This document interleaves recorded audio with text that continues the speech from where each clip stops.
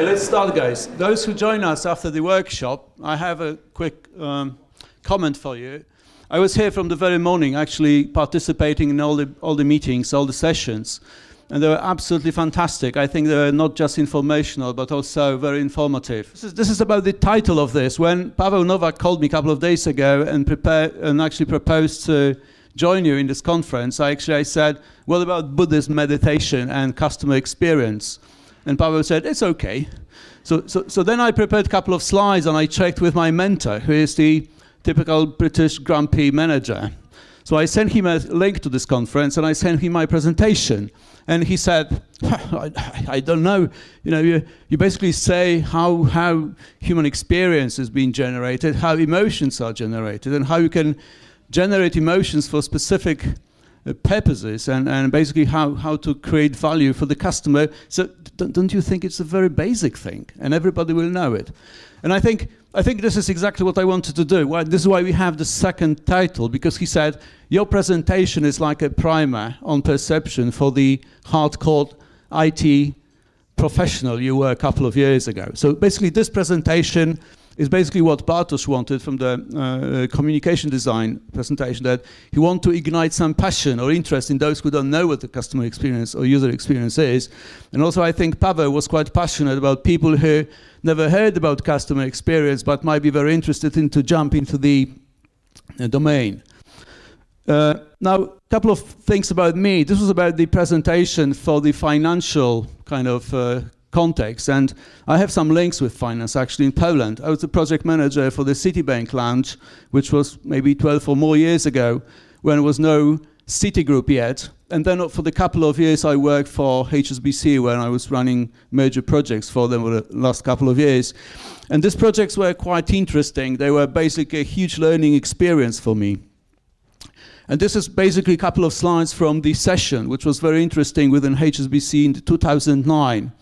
We got a new executive who is nominated as a head of personal finance services, and actually he brought us to the session he called Building Customer-Centered Culture. And this is the slide he prepared. This is basically my redrawing on the flip chart because I wanted to represent it for you. But what he did, he put IT in the middle, and then he said we have operations, we have standards compliance, finance, marketing, and then somewhere we have sales channels. And in the original flip chart, which was created, actually there was no space for this little blue man, which is the customer.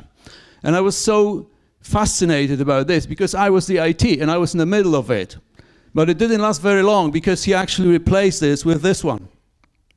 And he said, guys, this is not sustainable. We can't work like that. IT is not in the middle. Our customer will be in the middle. And all of you, finance, marketing, whoever have you have to work together to deliver to this customer. This was the guy who did it, Raghu Narula. He is now the head of the personal finance in Turkey. He was the person who actually brought me into the customer experience domain. He was my first mentor. And he gave me a couple of books. He got me to his office after the session. He told me, do you want to run it for me? And I said, not knowing what it is, I said, yes. But he gave me a couple of really months of good coaching, and then we got it running. Now, let's go to the first section of this, and I want to explain to you what the customer experience is. There are many definitions, as you might know, but my favorite will be like that. From the psychological perspective, customer experience is, first of all, is an interaction between the organization and the customer. And most importantly, as perceived through the customer conscious and subconscious mind. It is like in the last presentation, it's not how IT or even design unit understands what the customer thinks, it's what the customer thinks.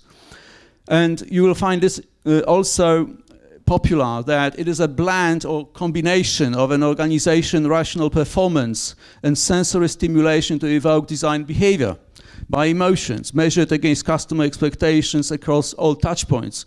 We met this touch point concept today constantly, and I will go back to this later.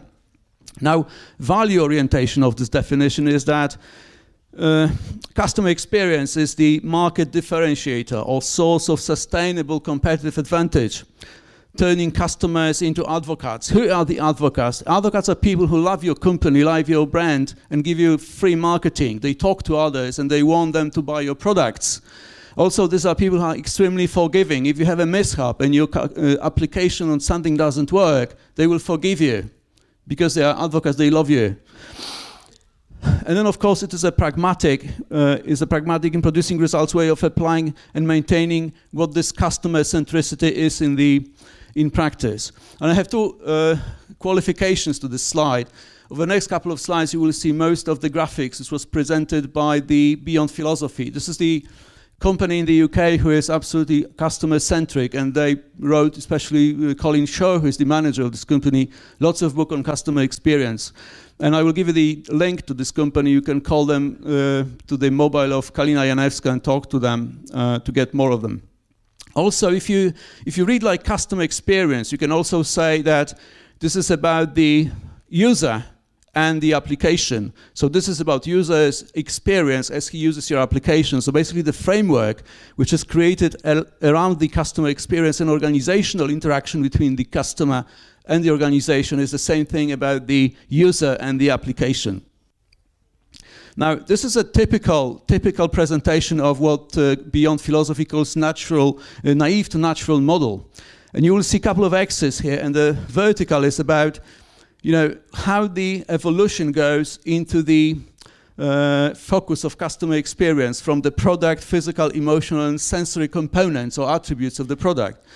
In the rightmost, I don't have a pointer, but this axis on the right is about the customer focus. Are they focused on the customer or they are not? And you will see 4 layers there, or 4 evolution stages from naive, transactional, enlightened, and natural. And what this basically is, oh, super, thank you. Well, you have pressed here. Okay, perfect. So this is about the naive status where the company actually focuses on the product itself, its physical features. Now it is about the transactional, when you have physical but also services. It's kind of going into what is customer relation, when you have enlightened company which is building on emotional linking, which leads to long-term relationship, and so on. Natural is where you have the customer experience as a focus, with a high focus on customer, and it's about the sensory input of your applications or products. And I've summarized it not in the Beyond Philosophy, but maybe my plainer English representation, that on the naive level, basically what you do, you ignore the customer. You just focus on your product. In the transactional, you have the still focus on the physical aspects of the product, and what you actually react to customer, not proactively, reactively, meaning after the fact. Now you go into enlightened, when you have the huge change, because it's the proactivity towards the customer and the emotional engaging of the customer experience. Of course, this might also mean there's about the way your application presents itself to the customer or the user. And natural, when you have a total proactivity, total focus on the customer, and when you actually design the experience by triggering and generating specific emotions or specific sensory attributes of your application to trigger these emotions. And I will tell you how to do this in a minute. Now, there's a fundamental book you probably have to read. This is the DNA of customer experience and how emotions create or drive value.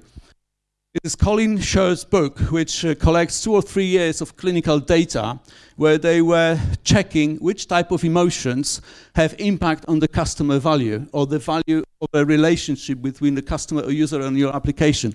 And there are obviously 4 clusters, and the one which actually gives you a success, meaning the customers will stay with you, will your product, is the advocacy cluster. This is where the customer are happy or pleased. And we don't have time here to go through all of this, but basically what it boils down to, that you will have what they call emotional signature kind of chart, where you have a landscape of the key emotions known to drive the value of the business. So advocacy, recommendation, attention, destroying. So you have named 20 different emotions, which if you trigger in your customer's mentality, it will either make them into advocate or they will make them to leave you. And maybe destroying you by blackmailing you or telling others how horrible you are. It's very difficult to recover from something like that. Normally you will have a way of actually checking this status by going through these 20 emotions and actually checking where you are. It is best done if you do this not by your own team, but you do this with your sampled customer representation. And what is most interesting is that within this all 4 layers of the evolution, which I asked you to have a look at, is that the naive organization is scoring very high on the destructive emotions, very low on the positive ones. And of course, going through the evolution, you will see the actual reversal of it with the natural organization, when they score very high on all these emotions which have the advocacy aspect of this, and very low on the destroying factor. Now, let's go quickly to something which is extremely important. It's basically a major part of what I want to say, is what is experience? You use this user experience, customer experience all the time, but how it is defined. I haven't heard today a definition which I'll be happy with. You were referring to this, but do you actually know what it is? So I will have 2 themes. The first one, I will basically tell you subjective experience as a data information processing aspect, and then I will give you something very paradoxical, which is that subjective experience is basically something which your mind-body process generates, telling you about the past in the present, but to prepare you for the future. So there is an intentionality within the experience. And it is so important because it is about how you can actually model experience of your customer to bring him up in this emotional signature ladder, to actually go with him into the advocacy cluster. This is the maybe not so nice chart, but which I prepared for you guys. And this is the situation with a photo camera and a rose. I tried to find some Japanese make for this camera, and I thought that I made Kato might sound like Japanese, but basically it's Katowice. But what this basically is that, look at this from the psychological perspective. What happens in this situation is that the user selects the program. It might be landscape, sport, whatever, portrait. So this kind of prepares the camera to select how it will deal with the situation. Then obviously you have an exchange between the camera and the object by measurements, which are going on about the light, distance, things like that. Then obviously the third one is that the camera, based on these measurements and selected program, will adjust its chips and everything which is there to be ready to go to point number 4, which is basically capturing the site according to parameters which were there. And obviously 5 is actually flashing this, after some processing to the memory card, so you have a photo. So basically what it tells you is that the old books which were presenting photo camera as a depiction of the human eye or a human brain is absolutely nonsensical, because the camera is not a passive reproductive process which takes the object from the external reality and make a one-to-one copy somewhere on the paper or something like the matrix of the magnetic part of the camera. This is highly processed process where whatever is the result depends on how it was actually processed, how it was generated. Now if you look at human, this is the guy coming there singing the guitar. It doesn't matter if it is a real or not, or imagined guitar, but what's really happening for the human it's about similar, meaning that you have this capturing of information, some processing, representation, and then there's a new element which is action. And if you are into user experience, I would hope that you have heard the name of the Donald Norman, who is like the guru of the entire discipline. So if you like books like Emotional Design or Complexity, Living with Complexity and things like that, then you will know the guy. But this is the book which he wrote in '68, which is, you can't remember even when it was, but the gist of it was actually quoted by the another hero of this discipline, which is Mr. Daniel Goleman, who is basically known for the marketed series of books on emotional intelligence. And basically this is about what happens in this situation, and this is so important. This is a stimulus, which means something which is visible there, sending some input to the human senses.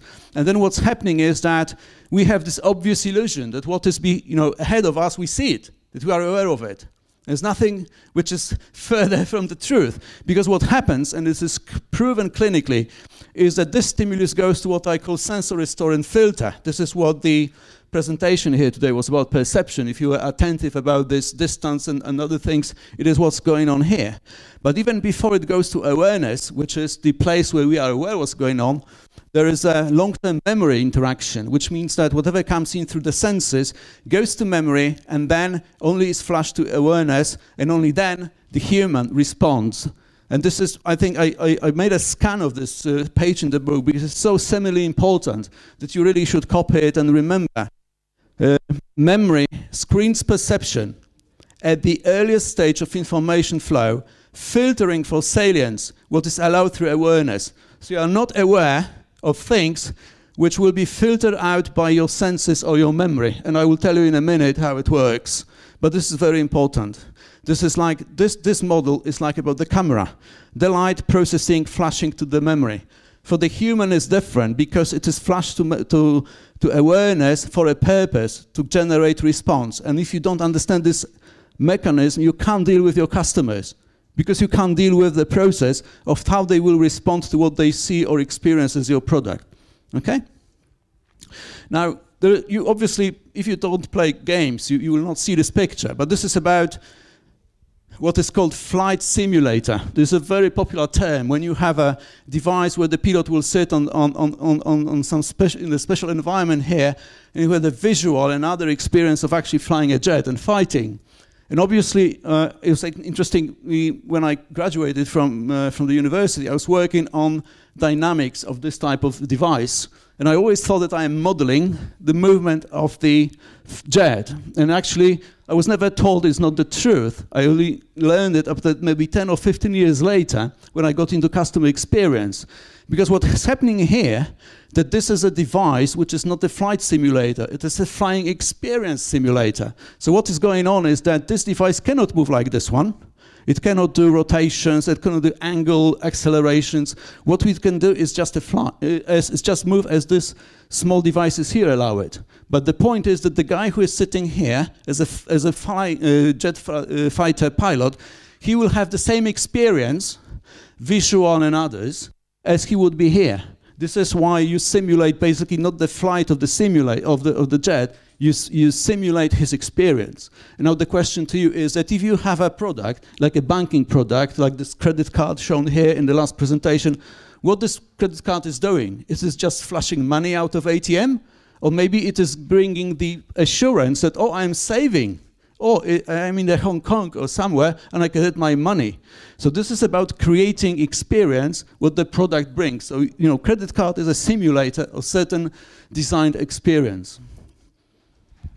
What is important is to make a feeling of something, not showing really how it works internally, but it's if you do some expression of it, mm-hmm. it's enough. So mm-hmm. so it's not about this, for example, real acceleration of the plane, but what you feel is real acceleration is really important. Yeah. So it's about this. It's really funny when you see this guy sitting in the simulator. He will have this special dress, and this dress will have attached lots of equipment. So, for example, if they take off, he will really feel like he's like 2G or 5G acceleration, and they actually can make themselves puke, or they can lose consciousness because they really feel like they are in the plane, and the whole simulation as the layer of the feeling and experience. So if you run projects as project managers, you will know the trick.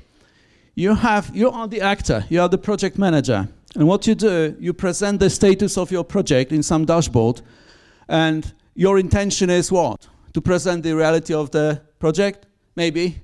Most of the time what you want to do, you want to trigger positive responses from the sponsor so you can actually continue your project. So what you are doing, you are presenting with intention. Your method will be some status report, some dashboard, and data sources will be obviously in the project situation about the past, which is metrics and tracking information, historical data, and about the future, the list of future milestones, whatever should happen. And delivery context will be, of course, organizational culture, policies, resources. Now, the same picture, hijacking your attention to focus on this. This is the other product of actor, which is the mind-body system, which I call project manager of your experience. And now the goal intention here is to direct subject's attention, being you, to mobilize your resources to maximize survival fitness. And survival fitness might be whatever it is that you want to do. The same happens in the customer's head, because the mechanism of perception will put into his awareness whatever is relevant in terms of the product. But let's complete the loop. The method is that representation experiences subjective reality to trigger required response. And these words are heavy and important because what we are aware of is the construction. It's not. It's like in this camera. It's not what is there. It's what came from the programming through the data selection, transformation based on the project filters and everything in. So what we are aware of is a construction. And then data sources will be past memories and future memories. Past memories, whatever we experienced and remember or don't remember. The future memories, what we expect of the future, even doesn't matter if we are aware of it or not. I don't want to talk about subconscious mind here, because everybody of you knows we have one, but it is not the point here. And delivery context, values, beliefs, habits, and whatever is a part of your makeup or the makeup, psychological makeup of your customer. So basically, to sum it up, there is some external event, which might be, for example, first opening screen of your application. What happens is that the eyes see it, but the mind doesn't see it yet. What happens is that these applications go to what I call filters and modifiers in your head. This actually relates to the same thing which is in this camera, which you remember. And then obviously, based on the filters and modifiers in your mind, what you actually see is the internal representation of this internal event. So obviously, if there's a very simple, web-based interface, you see it. Obviously, you see it as it looks like, but the entire emotional state and physiology which is around it is actually internally generated by your head, not by the person who designed and deployed this interface. And obviously, only when you are aware of this mental state, internal representation, you respond to this event. Now, let's put it under magnifying glass. As I said, external event, being it a web interface or whatever your application might be, goes into your mind. And then what happens? There are three processes, and this process are deletion, generalization, and distortion. Deletion means some information is being deleted from what came in. Some information is generalized, some information is distorted, meaning modified. I will explain the three processes in a minute. But what these processes are working on is values, beliefs, past memories, future memories. What is value? Value is not some ethical, moral thing which people have in their heads. It might be, but in terms of your situation with the customer, is what it is that is the value your customer assigns to what's happening. So what is his expectation of, for example, interaction with your application? What is value? Or what is valuable for him in this application? The belief is his understanding of what is the world of possibility and impossibility. What is that he expects, what is that he believes your application can be able to deliver to him, what it can do or what it can do. If he has a high expectations and beliefs in terms of the potency of your application and he cannot get his stuff to the shopping basket, I think it then will generate negative emotion. Past memories, as I said, this is what happened and what is remembered or not in his memory. There are many things in my life I don't remember. There's a saying that if you remember the 60s, you were not there. Yeah? So there are certain things which I don't know, it was a dream or it was a real thing, I can't say, or I don't remember. There are certain things we repress. For example, you have a stressful event in your life, but you will not remember it because it is repressed by your memory. But it will still, being there in your neurology and psychologically, will affect the whole mechanism. This is why people pay hundreds of pounds talking to psychiatrists and coaches to remove some past memories which are not consciously remembered but affect their life. Future memories is about what it is that people expect and believe is about for them in the future. Meta programs. Every person has a way of interacting with the world, and the lady who was presenting on perception is probably an absolute expert there. But you know, even at the simple level, if you have a customer, you will have people who want to have a very simple interface like Apple, which you kindly mentioned. Now, there are people who want detail. They want lots of options. And if you go to YouTube lectures by Don Norman on design, on emotional design, he will actually give you the samples of the simple interfaces in the UK banking, like First Direct, for example, and enormously complex size in the Asian banks, where not only you have these Asian characters nobody can read, but it's just lots of it on the screen, and they feel absolutely comfortable with this. There are different meta programs. People have different likings in terms of what they want to see, how they want to absorb information. I have a manager who is a big chunk guy. He likes everything. Give me the summary. But I also work with people who will never, accommodate any any hijack information. They want, give me the detail first, then I will build this, entire thing myself in my head. So you have to be conscious that people will have different meta programs, and you have an application which has to deal with all of them. You have to find some middle kind of golden middle to satisfy them. Language patterns is we can't cover today, but the language is basically what is the model of experience. We use the language to experience what's happening in our heads. And the way you use text in your applications can also be extremely important, but we can't cover it now. Now, deletion, distortions, generalizations. This is the tube in London. I couldn't use Warsaw because it would be just a one straight line. We're not very eventful. But what it is here is that, you know how many pubs are in England, in London? Pubs. You know pubs? I don't remember. I was in many, but there's more to explore. There's none of them here. It's a deletion. Why? Because for the traveler who wants to get from Rickmansworth to Canary Wharf, it's immaterial how many pubs are there and where they are. So this is deletion, deleted information which is not relevant. And people who are your users, they will delete from your applications whatever which they think is not relevant to them. So you put it there, they will not see it. Now, generalization is about making a rule to make it simpler. For example, do you think that all the stops, for example, on the Metropolitan line are of the same length? Of course they are not. So this is generalized. I said, okay, I would say and assume for this map that the distance is the same, because whatever this people are caring for is that what is the sequence in which I will be, encountering the stops.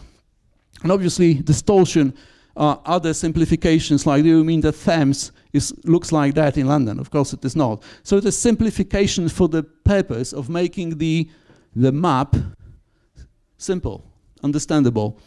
And this is where I'm coming to very important mantra, which you should probably learn very well, is that the map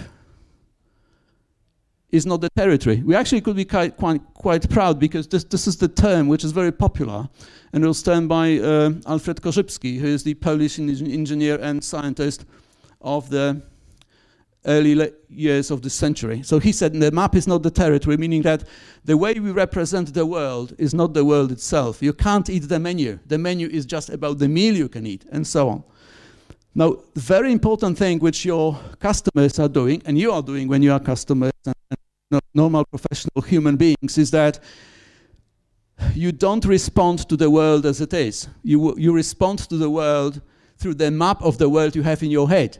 It doesn't matter if you are conscious of it or not, or you know what the map is or not. You never have a direct impact on the world. You never respond to the world. This is why the same things will create different responses from different people. The same woman might be beautiful for this guy, but this guy wouldn't even have a look. This car might be so sexy for some people, but others would say it's so nonsensical. Why it is so, I can't even get into this. Like I saw the scene in Russia when I was running the project for HSBC there. There's a place when you can buy Maserati 3 o'clock in the morning. We're coming back from the party, for the project party, and actually I saw the scene where there was like quite rich guy with a beautiful woman, and they were buying Maserati. And she said, why don't we have a normal Honda so I can get in? Because it was just not comfortable for them. So different perceptions. And this is important. Since perception is a process with a structure, it can be intentionally designed. So what I'm trying to tell you here is that because emotions are so important to drive the value of your application for the customer, you better know how to use the structure of perceptual process so that you can generate emotions the way it will drive this value for the customer. And this is my next section, which is what is emotion?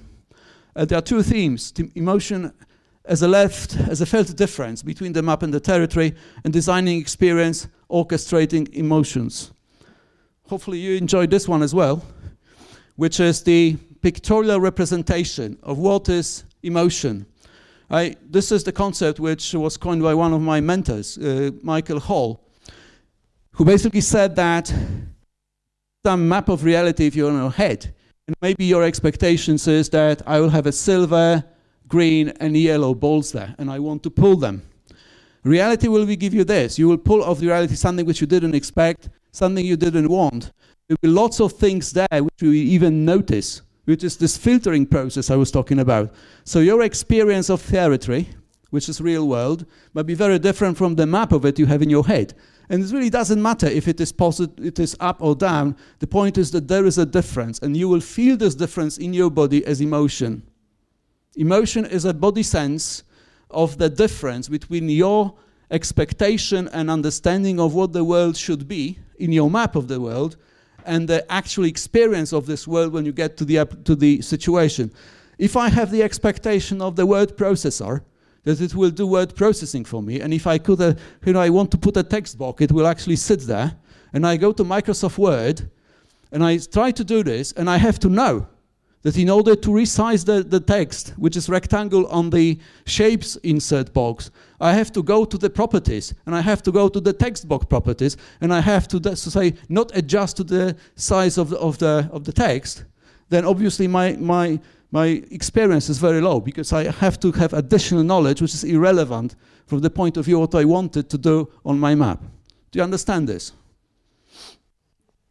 And there's a couple of useful ways of looking at emotions. And really, you will find on the last slide, and hopefully you will get this presentation, there's a whole list of good books on emotions. And you will learn from Damasio or Joseph Deleuze what emotions are. And you will have like 600 pages discussion as to if I see a bear, I run from it because I'm scared of it, or first I'm scared of it and then I run. So you will have lots of conflicting models which will try to explain to you how emotions are generated, what is the order with which are generated. I'm not the psychologist. What I'm saying to you is if you are user experience guys, you need just to understand that emotion or the way of thinking about emotion is useful to you if you understand that there is a difference which was in the head or internal representation of the situation and the actual impact when experienced. And Wiesław, to your presentation, this is about, we are not declaring here how things are.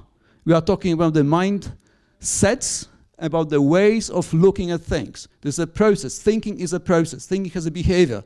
You have a shitty input, you'll have shitty output. You have a shitty process, you will have a shitty perception.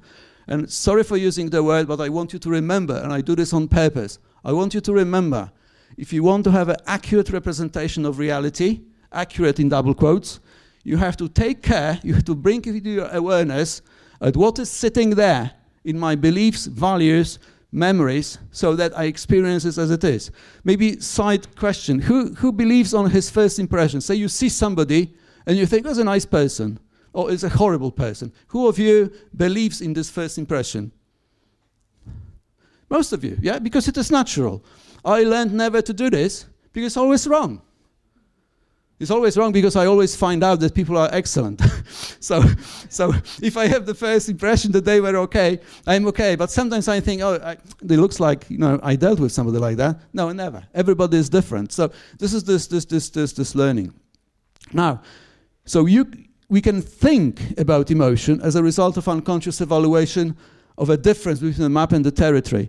And in English, it is really fantastic because you have the root, motion. And you can actually see this, that the word was generated to suggest that you feel it because the body wants you to move, to do some motion, to do some action. So emotions are triggers for action. I thought there will be lots of finance people here, so I coined the metaphor that the same way you have futurist options and other derivative instruments in the market, emotions are derivatives of the map of reality you have. But I think I will not pursue this because it is, we don't have this type of finance guys here at the moment to make it useful. But this is very important. Emotions can be fed back into the system and then actually trigger emotions about the emotions. So, first of all, emotion is not a part of reality. It's something you generated. So you tell me, this is a boring talk. Or you might say, no, it is interesting talk. I might say, both of you are probably correct, but the point is that it is not the talk which is interesting. What's actually happening is that you are listening to the talk, you have some expectation and level of understanding, and based on this, your body might generate the feeling, oh, it sounds different, or it sounds interesting, or it is boring, because you didn't expect this type of a talk here. So this is common fallacy in the language that have the qualification, emotional qualification, put as a part of reality, which it is never part of reality. It is the derivative, is the interpretation of reality. But this is important, because if you use your application, or the customer is using an application, they have emotion of being frustrated, now they will not respond to your application, they will respond to this frustration. They will say, it is frustrating, horrible, I will never use it, and I will email all my friends never to use it. So there's a destructive potential of emotion, which can be also on the positive flip side, that if they are happy, they will continue using it, and they will be basically telling everybody how good it is. So maybe last thing about emotions. Emotions are not the part of the territory, but a subjective experience. Mind-body generates them to move you towards the action. And the last point here, because I'm declining this derivatives thing, this is a very popular model of generating motivation and continuity of action, which was coined by Vroom, called expectancy theory of motivation. And it's very simple. And if you use it when you do your user applications, then you will never be in problem or in difficulty. People in their heads, your customers, have this process going on. And the process is as follows. They exercise effort, so they do things with your applications. They use it, they click it. If they expect that this clicking will drive them into performance, which is useful, so that it will give them outcomes they expect, and these outcomes are valuable to them, they will continue. So if I go to the Amazon.com, I select my books, and I know that it's worthwhile, because if I do this, it's simple, I will get eventually my book which is valuable to me, I will do this. But if I go to certain e-banks and try to get transaction done, and I exercise the effort, I do things they told me, and at some time they don't want lots of data which I don't have on me, but it should be in the database, then I think, no, this performance will never give me the outcome, so I will drop. Or the wait time is too long, or people get bored. So if they can maintain this entire link of motivation, they will just drop out of your process. It's extremely important. Do you have any questions on this? I doubt, there are no doubts. This is the classical touch point or customer journey from Lego. And I'm not going into all the details of this, but what I want to tell you is that when you design the customer experience, you try to understand what are the things that might happen as the customer goes before, during, and after the act of interacting with you. And you will try to find all the meaningful moments which you can turn into the positive experience. You will find those which are potential for problem, for something which might be a negative experience. So this is what you do. This is you plan the customer journey, and I think many of you actually explained it very well in the previous presentations. But what is the principle here? The principle is that in terms of creating proper customer journey, what you want to do, you want to apply your creativity, innovation to generate relevant future memories in your client's map of the product. So this was already discussed, that in order to create emotion, it will go into the customer's head and it will interact with the future and past memories. If you can create a proper future memory, which means you can represent the program in the customer's head, you will not competing against his stochastic moods or states in a particular moment. You are trying to deliver your product, which is there to meet the expectation which was promised or expected of your product, as maybe your marketing was able to put into future memories. This can be done by the marketing, but also you have a properly written application. You want the customer to learn the moment he starts using your application. So you want to be consistent. There should be one way of using menus, of using list boxes and looking for information. So even when the customer starts interacting with your application, you actually then create future memories. So it goes into the muscle memory and they know what to do next. And of course, how to do this, associate positive emotional states to touch points, which is all these elements in the customer journey, and moments of truth primed in customer's map of your product. What is the moment of the truth, or moment of truth? Moment of truth is the actual moment where, during the touch point, which is the specific interaction between your user and your application, something is significantly important and is taken as a snapshot of this entire interaction. If the guy spent 20 minutes to get the shopping basket, in the last second he got connection lost or some memory problem or whatever, this will be the moment of the truth. This will be a negative experience which will override any positive aspects of the touch point. This is moment of truth. Obviously, you can also turn it into positive. For example, there might be a very long interaction with the customer, and you might do something which will embed in the customer's head something positive about it. In the art I use, which is NLP, we call it anchoring, which means that you put a connection or association with what happened and the map of the world in the customer's head. Imagine the complaints department. We were fixing HSBC complaints department where people were calling because something was not working. And there were a couple of people in the call center who were taken from other banks, and they were putting their own phrasing to the description of the problem and putting into the instant management system. And when the problem was fixed, they were calling the customer and trying to tell him what was fixed. Obviously, they couldn't because they didn't know what the customer said. They only got the rephrased sentence as the agent on the call could remember. And the way we fixed it, and it basically put this net score promoter, whatever you called here today, to the top, was that we started recording verbatim what was the description of the problem, how the customer expressed it. And the way it worked is that when the problem was fixed, we could call the customer and said, Mr. John, 2 weeks ago, you called us and told us that, and there is a quote from his language, extremely accurate description of what he said, and now this is fixed.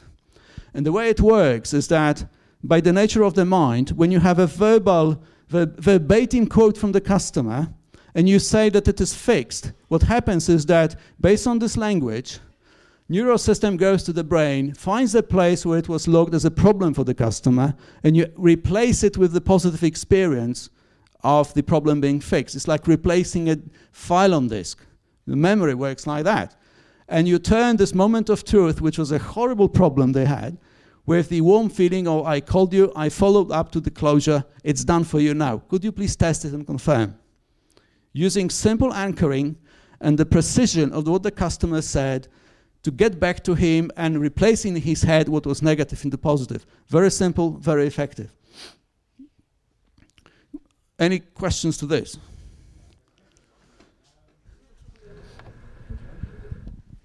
Excuse me, I want to ask about moment of truth and touch points.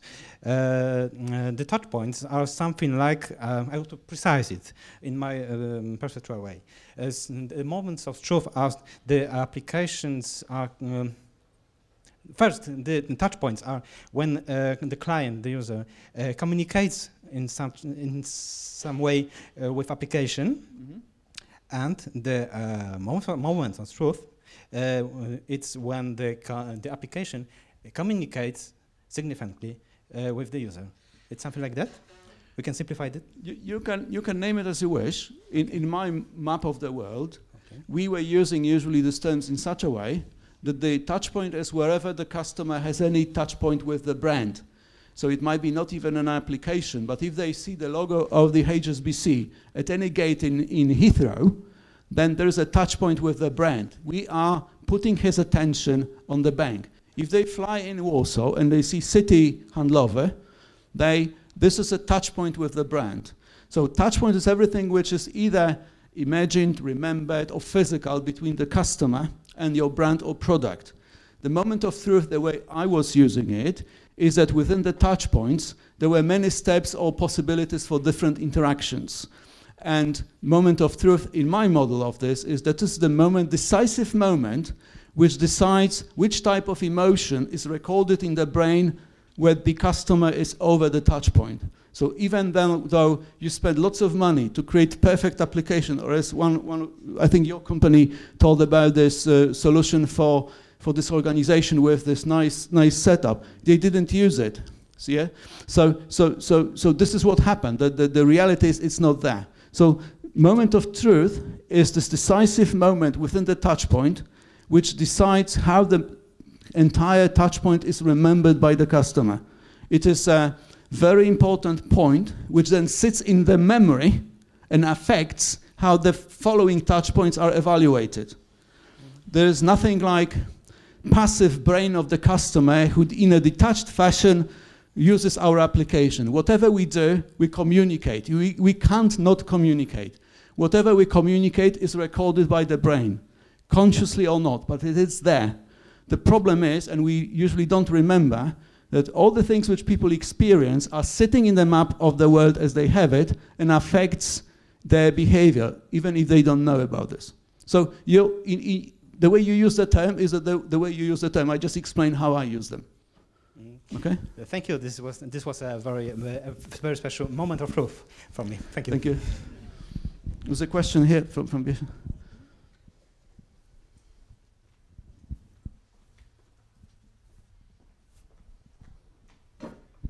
There is some theory in psychology about emotion that say that negative emotion are about 5 times stronger than positive emotion. So if we recall by this sentence this negative emotion and try to change it to positive emotion, there is some threshold. So how you deal with this threshold? Sometimes it's not possible to change it because of the strength of these negative emotions. Yeah, but this is why I use reframing.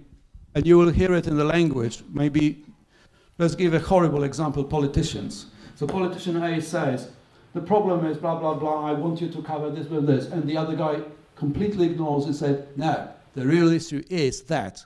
So we redirect attention. There is something which is in NLP, which is called recovery memory. The point is that when you really want to change the way people think, and you change it today because I explained to you how it works, is that you don't go into the past.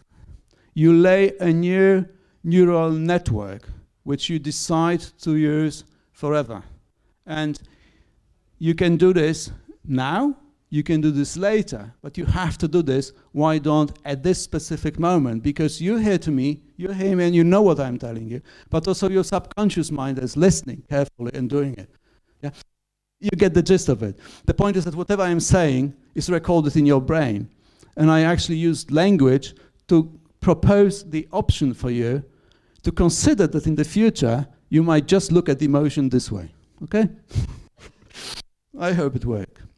Okay, we got this hiccup with the PC, but it's a very important thing which we basically wanted to start, which is this Buddhist meditation. I will just give you a gist of it as a taster, so you can actually go there on your own time. A minute. The point is that many professionals who work in the customer experience therapy, psychotherapy, psychology, all these multidisciplinary guys, how do you think, how many of them got a formal lecture on the mind? Raise your hand and tell me, how many? In percentages. How many of you got any formal lecture in the university, after university courses, wherever you were trained, so that somebody defined mind for you? What is a mind? We see 3 people out of maybe, I don't know how many of us is, but the normal standard is about 2%. And I'm referring here to the real serious research by Daniel Siegel, who is the author of the discipline called interpersonal neurobiology, and I will show him his books in a minute. And he asked this question of 100,000 leading professionals in the field of healing arts user and customer experience in the States and around the globe. And about 2% of people have ever heard about the mind. Why it is a problem is a problem because they can't talk to each other about this subject. And as I agree with you and everybody who was talking to me before in these presentations today, we need an interdisciplinary effort to actually get this thing out of the ground. So he proposed this type of definition, and I will read it because it's so precise and so beautiful. The mind can be defined as an embodied and relational process that regulates the flow of energy and information within our bodies and within the relationships. And believe it or not, people from psychology, sociology, anthropologists, psychiatrists even, they agree that this is probably not a true statement, but we can use it as a model to have a significant conversation so that we can solve together how to make things better. Let me unpack this for you. The mind itself correlates to the inner experience of being conscious or aware. Now, embodied means in the body. So this is a useful chart which actually explains it. Somebody would say that, oh, the mind is just what the brain does. And if you go to Cockprints, you can download like 500 or more interesting documentation of what the cognitive science today would say about the mind. Mind is just what the brain does. You can have this model, but is it the best one? Is it the best one not in the sense of the ontological truth? Is it the best one in terms of having some results done? So here we have this, the brain as not just something which is sitting here. The brain is the extended neural system. You have lots of neurons in your stomach or around your heart. So this is why people say, you know what? I agree with you, but I have this gut feeling that something is not quite right. And this is what exactly these people are pointing to. They have lots of neurons somewhere else in muscle memory or body memory, which sends the emotion that maybe this rational process is not quite right. Correct? People say, you can't have the rational decision with him. He's so emotional. But you know, if you really understand how it works, you would say there is no rational thinking outside of emotions. Those people who don't feel emotions, so the amygdala is not working in the brain, they are psychopaths and they're usually sitting in supermaxes in the US. These guys who don't include emotions in their cognitive process are not healthy by any standard, especially American standard, this DSM-4 book with all these things. Somebody said today about the emerging processes, and I think, Wiesław, you were talking lots of emergence. So the mind is the emergent process of how the system self-organizes, how the brain, which is sitting in the body, based on its relationships with everything which happens, gives rise to this system which regulates energy and information flow. And Daniel Siegel is using the term information in a specific sense. He says that if you have data, this is just pure data and energy. If you have a data about this energy, so there's some meta-representation, then it is information, yes? If I say this is a pen, it's just a pen. But if I say this is the pointer, which is, give an operational definition, it gives me much more. I have some information about this, not just the plastic. And I have to go very fast. I have 3 slides, okay? How much time I have? Okay, let's define what the mind side is. This is not about religion.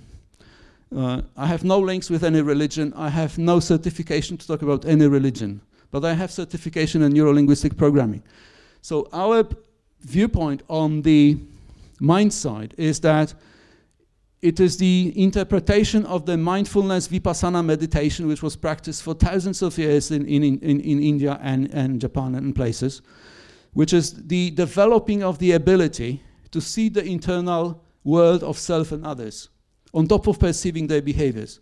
So if you practice mindfulness process, you get what Daniel Siegel called mind sight, which means that you are not just thinking, you can see your brain thinking. So when I gave you all these complex charts about how the subjective experience is generated, with this mind doing the filtering and modifying, when you practice mindfulness, you can actually see this happening in your head. I am serious. It happens after a couple of weeks of practice, which is as simple as focusing your attention on your breath, for example, without distraction to anything else. 2 tricks. You have to be aware what you are doing, and you have to put attention to your intention, which means that if you sit in the meditation position or whatever on the chair, and you want to focus on your breath, I guarantee you would not be able to maintain it over more than half a minute, because your brain will start flashing all these things it is designed to do. The brain is there to give you everything to think about, which might require your attention. But you want to have this quiet moment. So if you first may visualize maybe yourself sitting there peacefully, focusing on the breath without any distraction, and you can do this vividly, what you actually did, you send the message to your brain as a command to actually give you this behavior. We got this attractors thing today from you, Wiesław, and it's exactly this. Willpower doesn't work. But if you can program your mind by putting in your future memory the picture of yourself meditating with a clear mind, focusing on your breath, it will happen because you just programmed it into your behavior, correct? So with time, this type of mindful state of awareness will habituate, or as they say, the state will turn into the trait, which means that it will become your unconscious competence. It will be the default behavior. And 2 paradigms which are extremely important here, and really go to YouTube and enter neuroplasticity or do mirror neurons. There are 2 things which are quite new in neurobiology. They are maybe new about 10 years, taken seriously. And neuroplasticity is about, for example, people like myself, which are 50 plus, but I never got this type of ability to learn new things as I have now, because I use neuroplasticity. I depend on this capacity of my brain to rewire itself all the time and to learn, to establish new neuronal networks. And you can hear from people something like neurons which fire together, wire together. This is, every 7 years you have new, do you know that you have new body in 7 years? You know it. Certain parts of your body, like stomach, I think it changes even quicker. You actually eat yourself in the digestion program. So what happens is that the body rewires, replaces itself. And also for the brain and the extended nervous system, there's a capacity for the brain to build new neurons and establish new connections.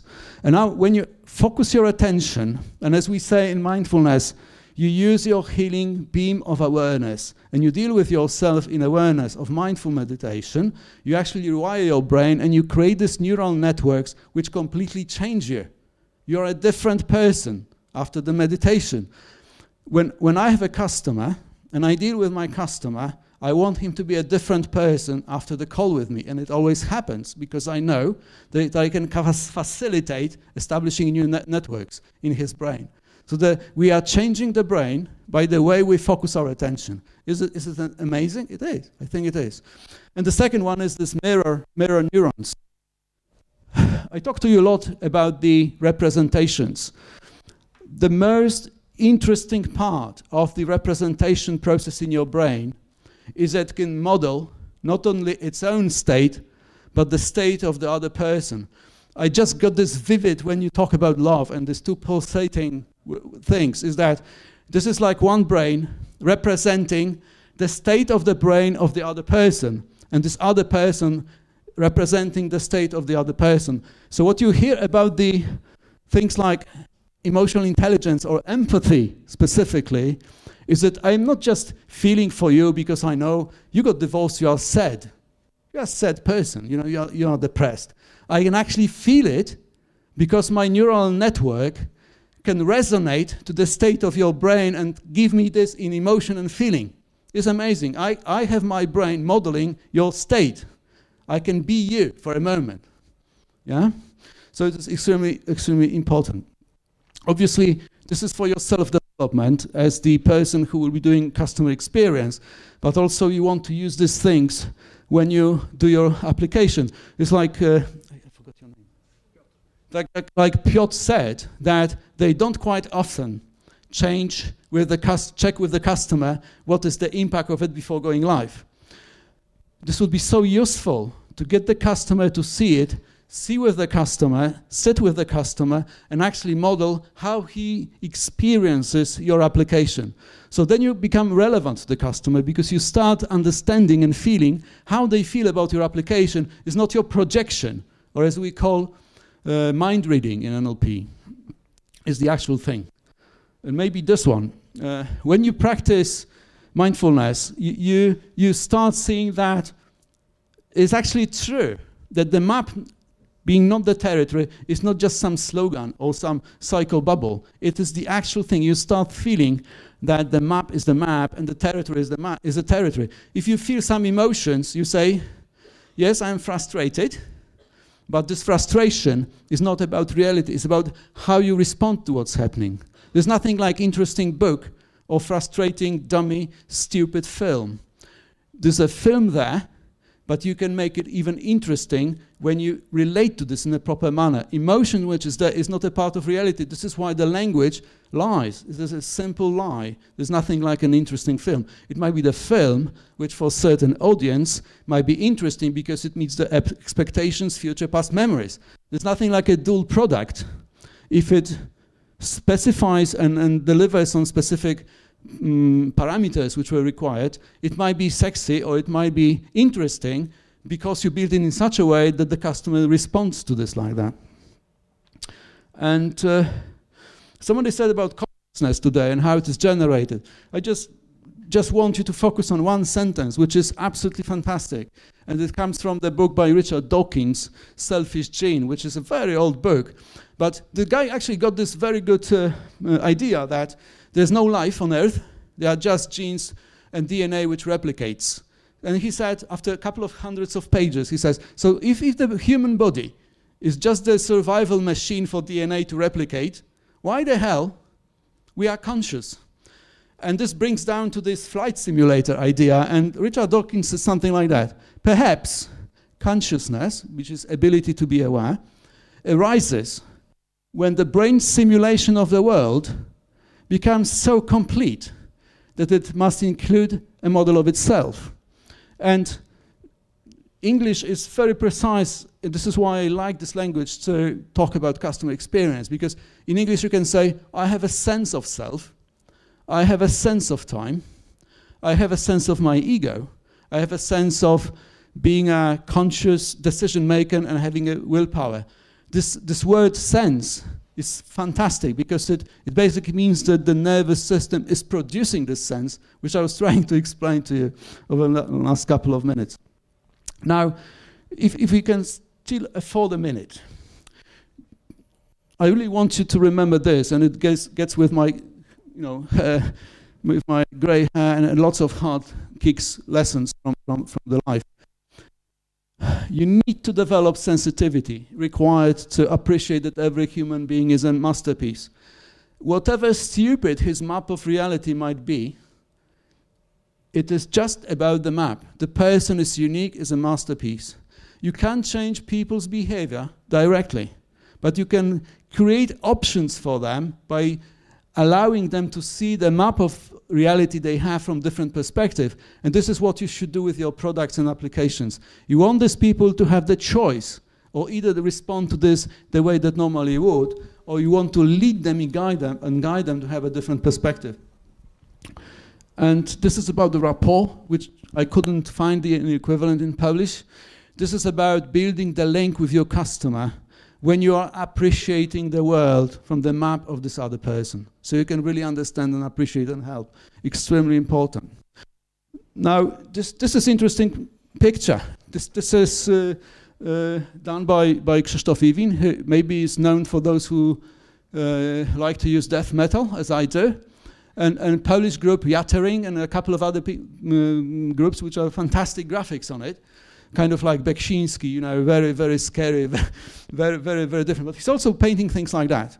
And this is I got a conversation with him because he was the second person I ran my presentation through.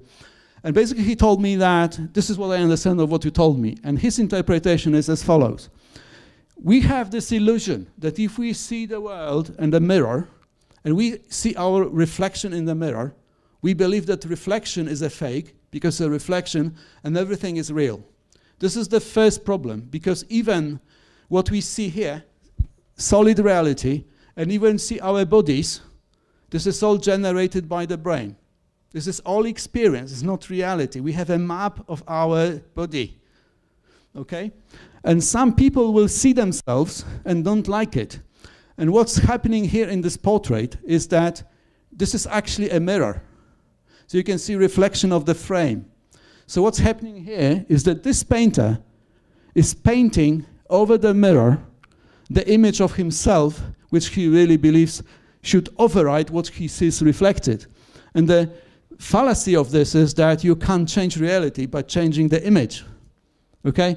And actually, the real origin of this picture is that as a part of my story to him and showing him the presentation, I said that when I was working as a programmer for fairly 20 years, doing C, C++ on VMS and Unix, we got this joke. Do you know what Tipex is? Like this white structure some people use to override something printed on paper. So we could say, how do you know that certain programmer is not that experienced? And the answer to this joke is that you will see lots of Tipex on his screen. Yeah? And this is similar, that you have a person who is actually trying to change reality by updating reflection, which is complete fallacy. But I would just invite you to go to his Galeria Brama Art.pl to see lots of paintings, which he's like a fantastic painter who is able to show you emotions of people. I learn a lot from seeing his paintings where you can actually see people with his eye movements, body language, which actually allow you to understand better how people process emotions. This is my takeaway for you. This is customer experience from beyond philosophy. These are actually the books I got from Raghu on a day when he sold customer experience to me. Start with the building great customer experiences, revolutionize customer experience in day and age, which is the book about the values. This is from some other guy, also fantastic book. In terms of emotions, you will get the Joseph Ledoux, if I pronounce properly, two seminal books which explain almost everything you can have to know about emotions. The same as Damasio, who is saying the body and emotion for the meaning of consciousness. It's a fantastic book, really good to hear. It's actually putting apart Cartesian theater, where there is this dualism between body and mind. And he's saying how fallacious it is and what is the damaging effect of this type of thinking when you have duality between so-called mind and body in everything we do. Then obviously this guy, I can't pronounce the name, I never could. There's the user illusion. You might find this book extremely useful because you will have like the encyclopedia of different models representing how this consciousness is generated, how subjective experience is generated, how emotions are generated. He basically says that our body is doing what he would call creating the user's illusion of consciousness. Fascinating book in simple language, really. Now, here's mindfulness story with Daniel Siegel. I would start with the Developing Mind. This is the book written maybe 10 years ago, where he says how it is that the brain works like it works. Then 10 years later, basically it was end of last year, or this year, he got us. I finish in a second. I thought you want to silence me. It was very simple, switch it off. This book, second edition, he actually got a grant in the States to get 20 students of the cognitive science, and he gave them a very simple task. He said, whatever was presented as a model of developing mind and brain and mindfulness based on Buddhist meditation, now you have 1 year to go into the field and find any model, any literature, any finding to collapse this model. So basically validate and prove it. And they were not able to collapse this model. And this book's basically is a rewrite of this one, basically having all the new cognitive science and neurobiology input. A fantastic read, and he has a, to me, I don't know how he does it, I would love to know it, but he's telling you the story, the narrative, which you can actually follow. He has this, go to YouTube, Daniel S. Siegel, and as you see here, and go for something like the Siegel, go to the model of the brain in the hand. And he will explain to you how amygdala works, how hippocampus works, how all this cortex works, and you will really understand, because if you don't understand it, you can't be consciously producing user interfaces. There's another thing which I want to just burn in your mind before I finish. This thing. Do you guys read Donald Norman at all? He wrote this book, Emotional Design. In Britain, they would say design for emotions, because I can be emotional when I design and I can design crap. But this is the way to remember this, emotional design. And living with complexity, he says that some interfaces or products like Apple have to be very simple, but the world is not simple. The world is complex, and he explains why certain things are better off if they are complex. But imagine, this is 1968, Psychology Review toward a theory of memory attention. Do you know why this guy is so productive? Why on YouTube we have thousands of references to him and free talks you can listen, especially from USLA, which is one of these universities in California. Because he was a cognitive scientist. He understood how the brain works. And believe me, if you understand the basics of the brain, you really get it right in your head, you'll be immensely more effective when you actually do design, because you will not do design in terms of certain rules or principles. You actually consider how the brain works, and you consider that your design is for the brain. You are not doing it for the market, because you simulate with your product what you want this brain to do. So maybe I will stop on this, and if you have a minute for questions, then I will take them. I see that we don't have time, but I am here, so I'm here on my own time. I work now for a completely different company than I worked when I was doing this. This is my absolute passion, and whoever wants to talk to me, welcome. You have reference to my email and Skype. So contact me if you need to know anything about this, to guide you, whatever. That's it. Thank you very much.